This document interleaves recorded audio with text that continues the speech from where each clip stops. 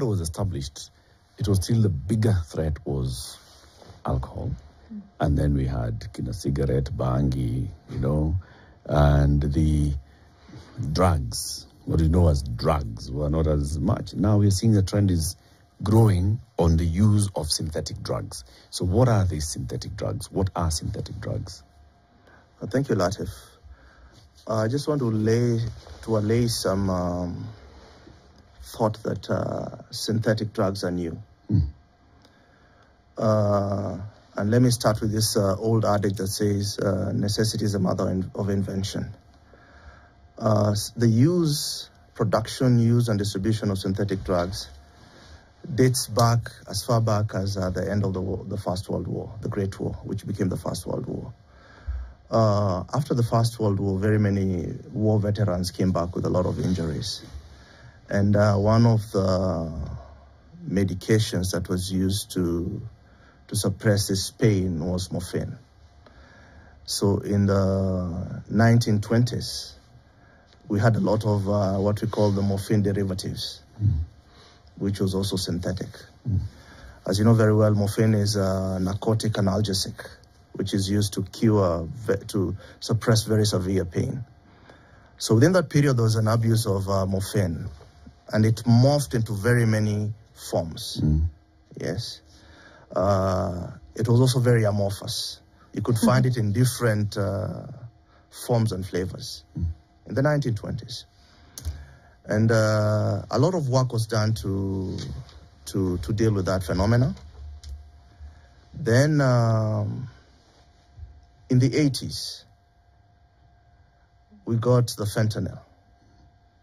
Yes, and it was commonly known as the fentanyl analogs, because within that fentanyl consumption, you could find it in very many forms. 10 years later, in 1990, we went into the space of amphetamines. You heard about the crystal meths. Then 30 years later, in 2010, 2020, we have the new psychoactive substances, call them the NPSs. Now, synthetic drugs are made from precursors. And these precursors are normally illicit drugs. Somebody creates a cocktail of codeine, something else, just to mirror the effect of drugs like cannabis. Yes. And broadly, if you look at this, synthetic drugs broadly, because of how they impact the brain receptors, I can broadly put them into categories of cathinoids and cathinoids. Yes, on how they impact the brain.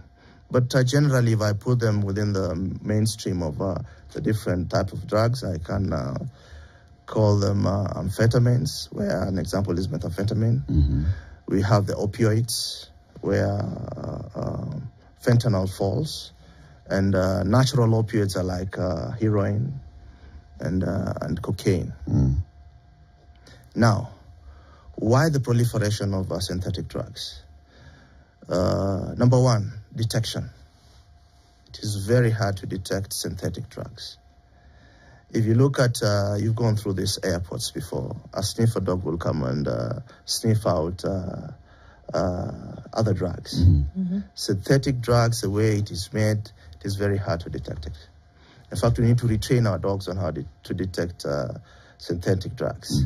Not forgetting that maybe when they're transiting through the airports, it is illicit substances, which is later mixed in a lab to create the synthetic. Nico. Yes. Okay, sorry, please go ahead. Thank you. Another thing that makes this thing very elusive is because it's not plant-based. You cannot do supply suppression at source. Today you can go to Afghanistan and scorch earth the poppy fields.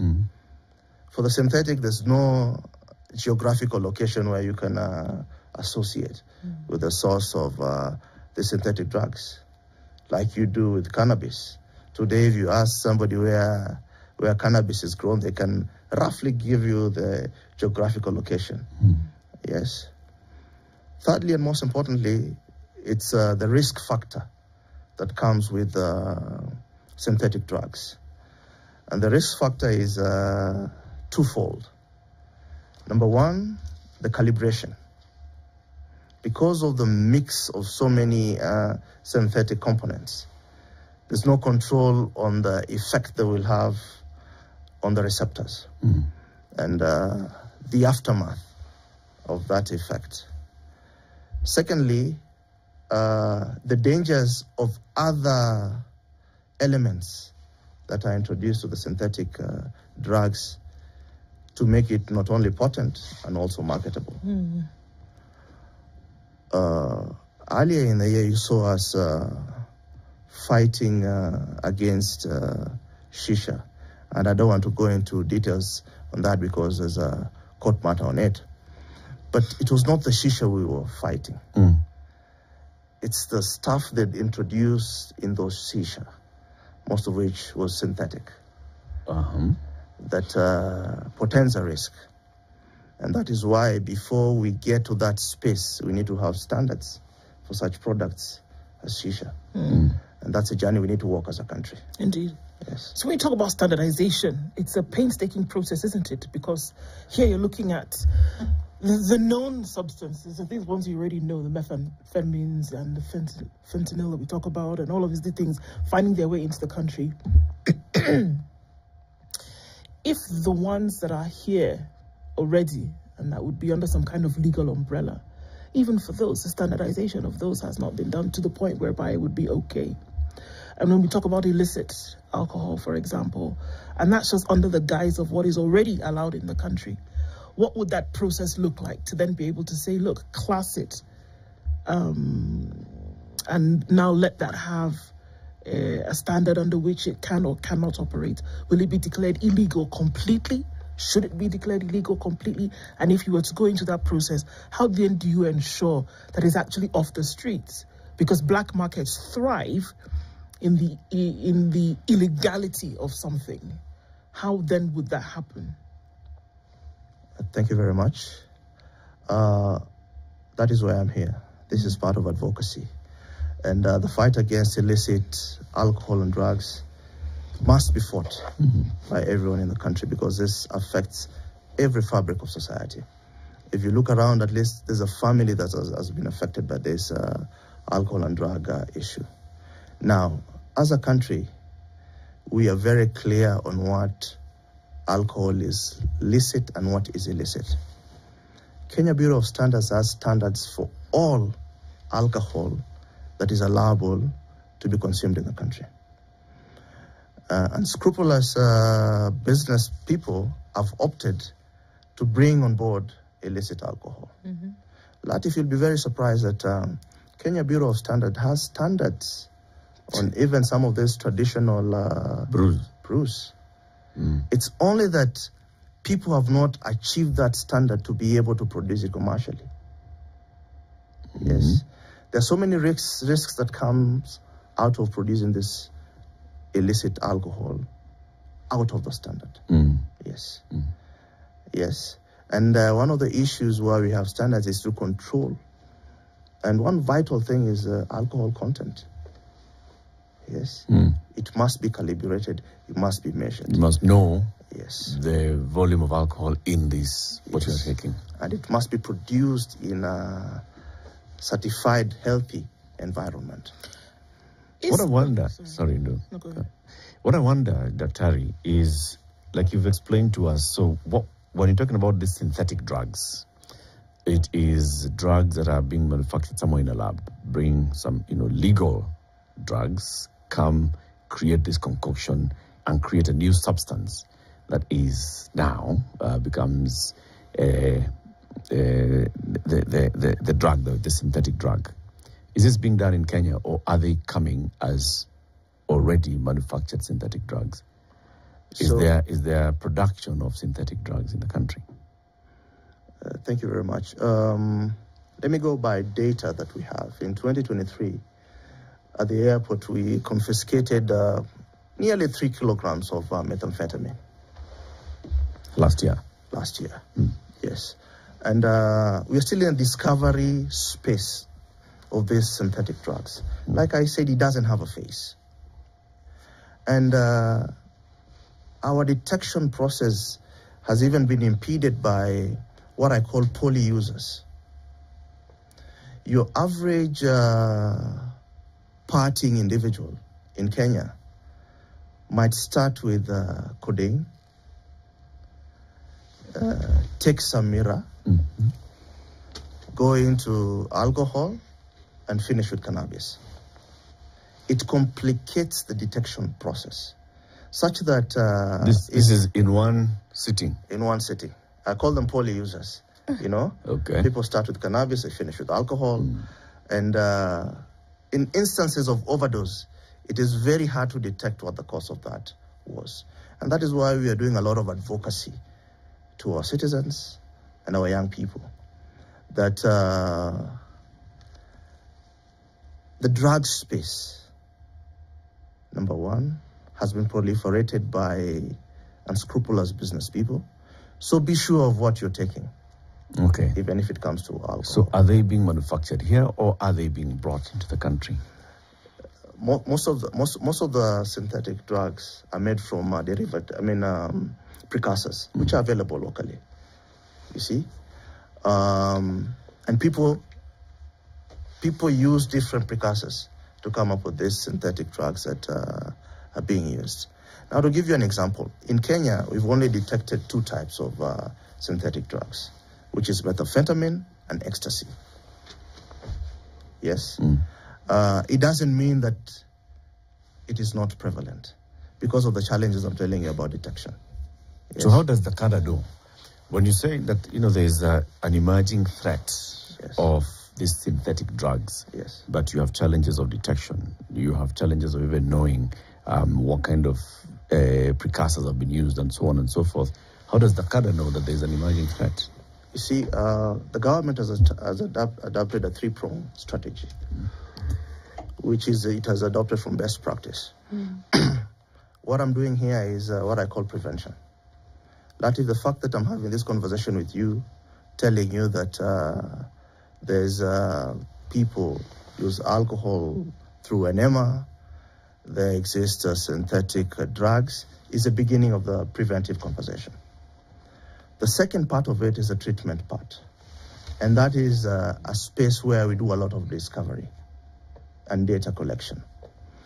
We'll only know the after effect. If you do it very discreetly, we'll only know the after effect or whether you're using these drugs through the medical treatment space.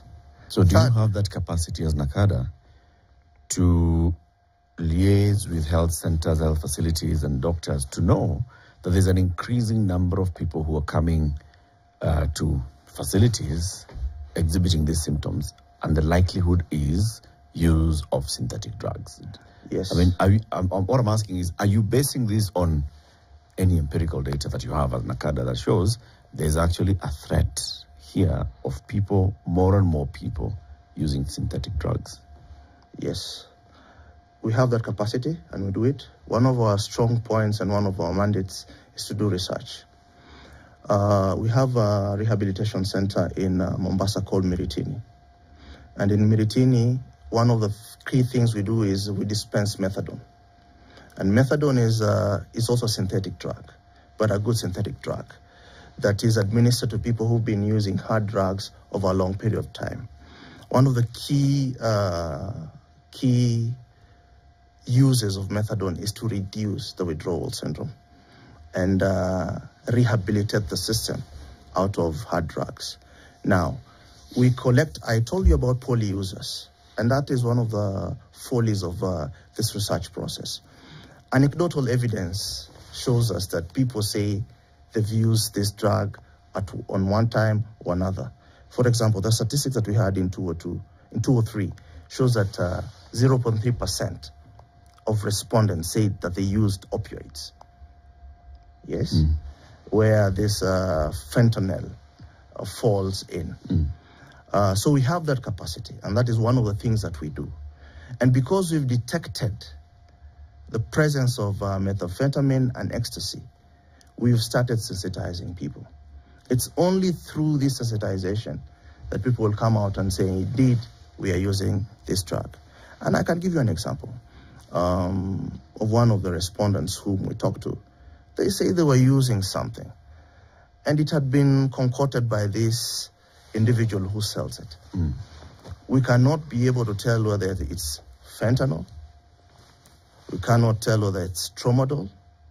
But from the effects of the drugs that they exhibited, we see it's an opioid. And it's not a natural opioid. Yes, like heroin. So those are one of the indicators saying that there's synthetic drugs that are being used. Yes. Okay.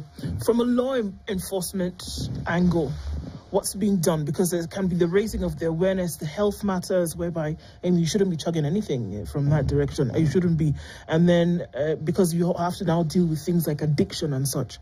But then about the flows of these drugs into society, into communities, from a law enforcement point of view, what is being done to curtail the flow?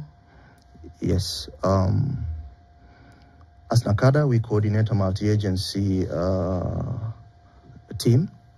And one of the key things that is unique to synthetic drugs is that there's no plantation. So what's the next visible thing? It's a lab. We are conducting surveillance to ensure that there are no labs proliferating around. Secondly, as a form of network disruption, we try from a very ethical perspective to conduct a lot of surveillance and intelligence collection to try and work backwards when we apprehend some of these people who are selling these illicit drugs, to try and make sure that we disrupt that network and identify where they're getting these drugs from. We've had a lot of success in the space of cannabis, a lot of success in the other hard drugs like cocaine and heroin, including illicit alcohol. Do you work with other law enforcement agencies?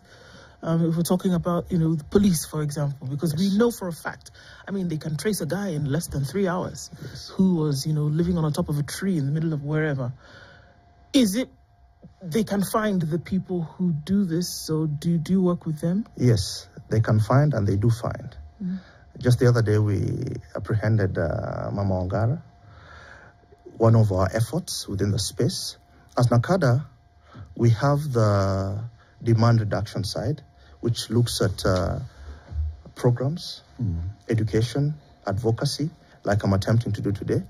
We also have a component of research, where we try to understand the trends within the market.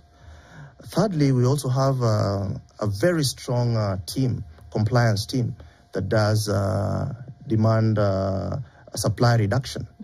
And in that team, it is comprised of officers from NACADA, a very elite team from anti-narcotics unit, with all the capabilities of, just to use your expression, getting that someone on the tree. And we're making a lot of headways in supply suppression. And that is why you see there's a reduction in the traditional drugs. And I started by talking about this adage that says, necessity is the mother of invention. Every time we find a way of suppressing supply on the natural opioids, these people go back and become very innovative on the space of synthetic drugs. What you say makes sense, and the efforts which are being made by law enforcement, the need to suppress it, they are laudable. But there's a problem here. And I don't think the supply causes it. The demand. What makes the demand possible? Is it that we have very many people now, and we are better informed now, and we know of the multiplicity of what is available. But then why do we need to tackle our brains? Because drugs do just that. They go to the part of your brain that makes you happy. And when you get addicted to that happiness, what we call a high, then these are the problems come in. Why do people suddenly, why is there this great need to be high? You said you have a research component. Yes. Because if people don't need to get high, then we don't have a drug problem. We just have people using drugs every once in a while, but we have a problem. Why do people need to get high? What are we running away from? I'll answer that in two parts. And let me focus for now the youth. First of all, the sensationalization of drugs is something that has happened since for the past 1 century. Yes, it is cool to do drugs. Yes, and the starting point is a first experience.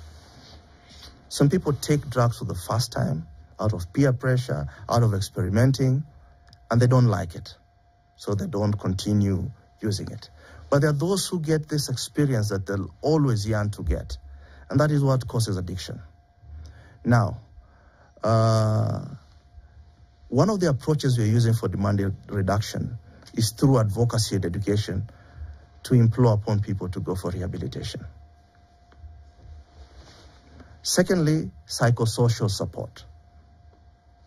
Thirdly, we educate you on the adverse effects of using these drugs. That is the only way we can reduce the demand. Yes. Can I push a little bit more on that question that CT asked? Because it seems as though there is something that's going to make folks go towards these drugs and to continue in the practice of imbibing. Why? If the research goes to say people are drinking a little bit more because they don't have an adequate source of employment, for example. People are drinking a little bit more because there's a mental health challenge here or there. And it goes across board. Young people, older people. There must be a trigger somewhere that leads to this and then also leads to this coping. Because most times people will use drugs as a coping mechanism. There's an underlying issue that perhaps if that was dealt with, it would make the work on this side easier. Thank you very much. Social spaces have contributed to this. Push and pulls from celebrities have contributed to this. Let me give you a perfect example of one of the surveillance outcomes that took place a month ago. There are these generational activities that are taking place a month ago. Generational activities. Yes. Wow. And one of those activities culminated into a concert. Yes. At the heart of the city of Nairobi. My team was conducting surveillance from supply suppression and research perspective. And in the process, we were able to interact with some of these young people. Latif, let me tell you, out of the 21 young people who were casually talked to, 16 smoked bang for the first time during these activities.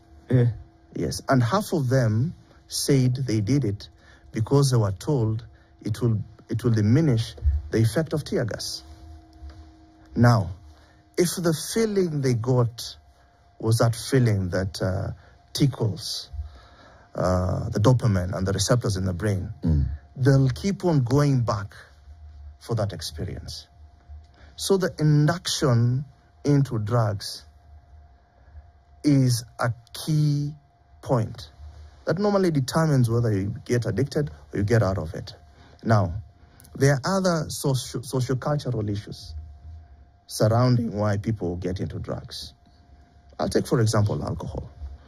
In some parts of the country, you find people getting inducted into alcohol at as young an age as 8 years old. And they get inducted into alcohol not as an end, but as a means to something else. For example, this rite of passage that normally happens in a certain part of the country. During the process, the young people are inducted into alcohol. Some perpetuate that behavior from there going forward. Others are traumatized by the experience and they don't proceed. And evidence has shown when you ask somebody, why don't you take alcohol? They said, my experience when I was 12 years old and I was going through this, it reminds me of that period, a painful past. You see? So there are those socio-cultural things that push this youth towards that end, including the issue of unemployment.